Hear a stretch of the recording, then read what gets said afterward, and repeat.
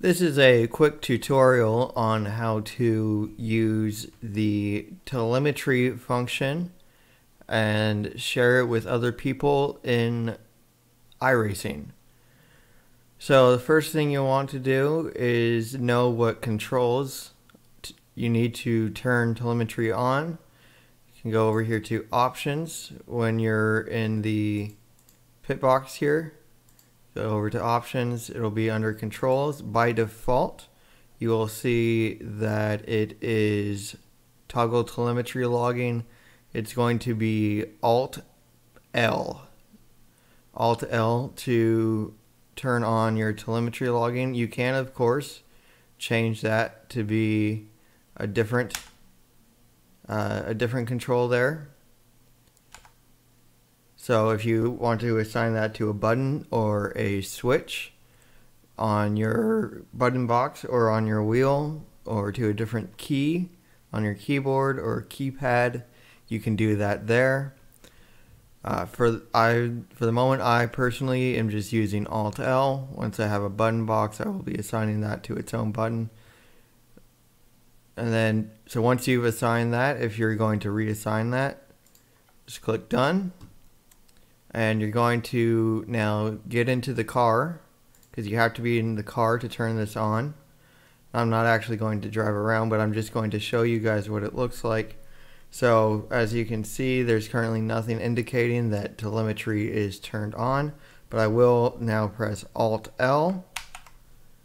And you can see that down in the left hand corner of the screen, I now have a display over where it shows my gear, my pedal positions, and my steering positions. There's this icon that says telemetry with the red signal indicating that we are currently recording telemetry. This will record a ton of information about the car, about what you're doing with the car, environmental conditions. Some channels, some factors of telemetry are dependent on what car you are in. So it kind of depends. It's to mimic the telemetry that would be available on the real life equivalent of the car, so that you're not getting everything that you wouldn't necessarily be able to get in real life. However, you do get recordings and telemetry on various environmental aspects, such as if there's a caution flag in a certain area, track temperatures, track state, that sort of thing. So make sure that you have that on. You have to have that on. You have to turn that on every single session that you do. It will not stay on by itself. It's something that you have to assign for every single session that you do in iRacing that you would like to record telemetry on. The other thing to note on this is that there is nothing that you have to save. With this telemetry, it automatically saves itself. So it's not like replays. I'm going to back out for a second here, back out into the pit. There's nothing that you have to save. So for example, if I were to quit out, I have it set up so it will automatically request to save a replay, or you may not have that set up and you have to save a replay or by yourself manually.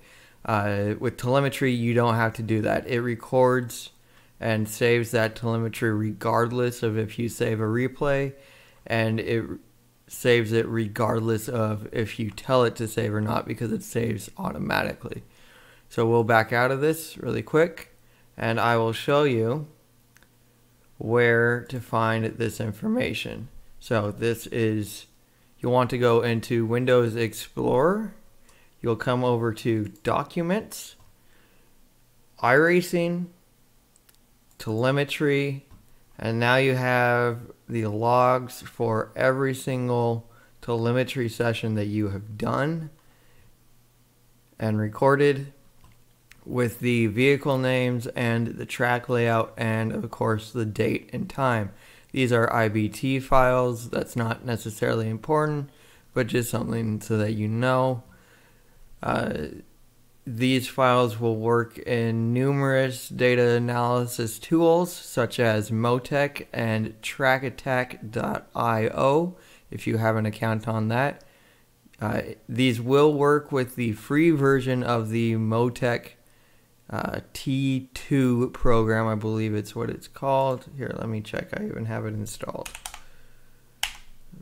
Sorry, i2. It's the Motec i2. Both the standard and the pro versions. The pro version is actually free on the Motec website if you want to use that.